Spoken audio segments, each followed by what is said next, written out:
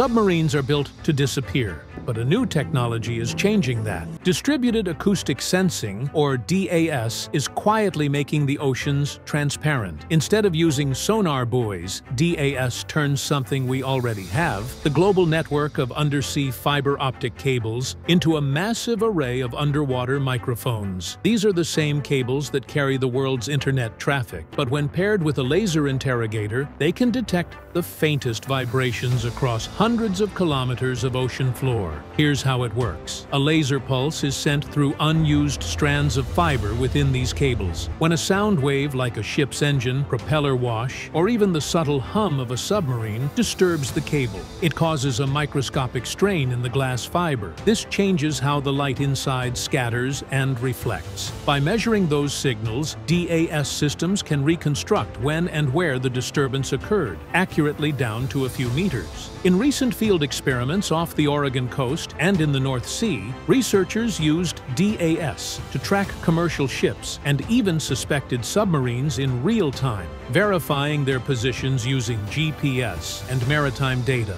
And as machine learning models improve, these systems can identify what kind of vessel made the noise, how fast it's moving, and in which direction. For the U.S. Navy, this is a potential game changer. The same fiber cables that connect continents could soon form a global surveillance grid, and if it scales, it would mean the end of true stealth underwater. A world where every submarine movement could be traced, logged, and analyzed by an invisible web of glass, light, and data. Because the next era of anti-submarine warfare may not be fought with sonar, but with fiber optics.